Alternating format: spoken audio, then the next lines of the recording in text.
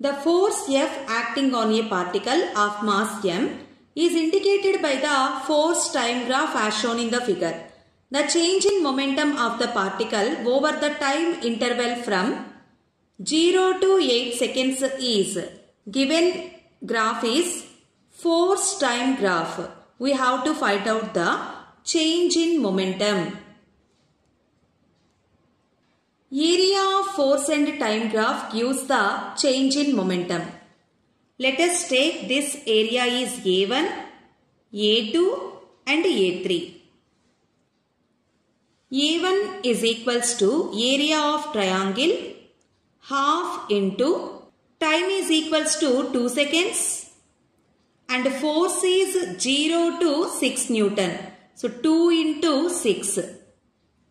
2 to get cancelled.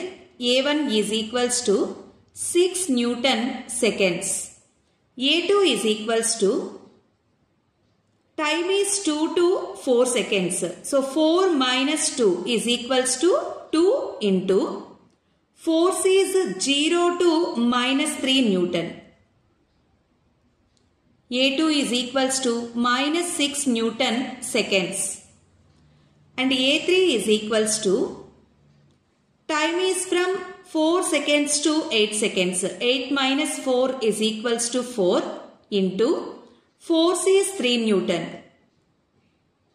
12 Newton second. Change in momentum is equals to A1 plus A2 plus A3. That is equals to 6 minus 6 plus 12 Newton second. Plus 6 minus 6 get cancelled. That is equals to 12 Newton seconds. Fourth option is correct.